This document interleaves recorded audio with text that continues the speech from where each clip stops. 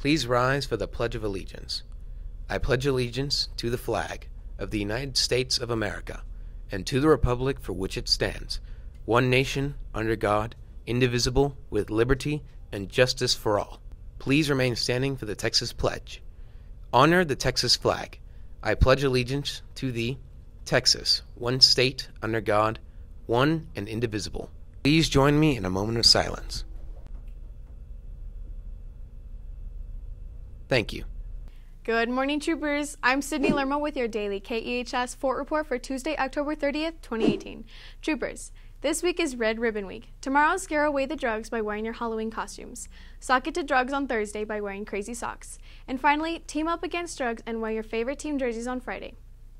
October is Down Syndrome Awareness Month. If you would like more information on community service opportunities or would like information on services provided for people with Down syndrome, please contact Coach Jesus Martinez in Portable 100. Don't forget that you can purchase football tickets up until Thursday. They'll be $4 for adults and $2 for students.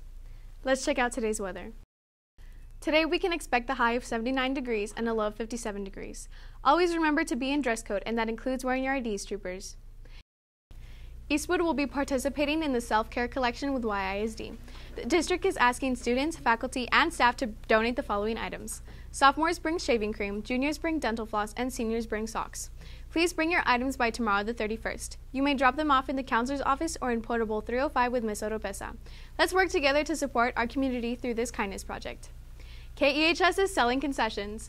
Stop by room 904 and buy some snacks to support KEHS. Well, those are all the announcements that I have for today, troopers. Have a terrific Tuesday.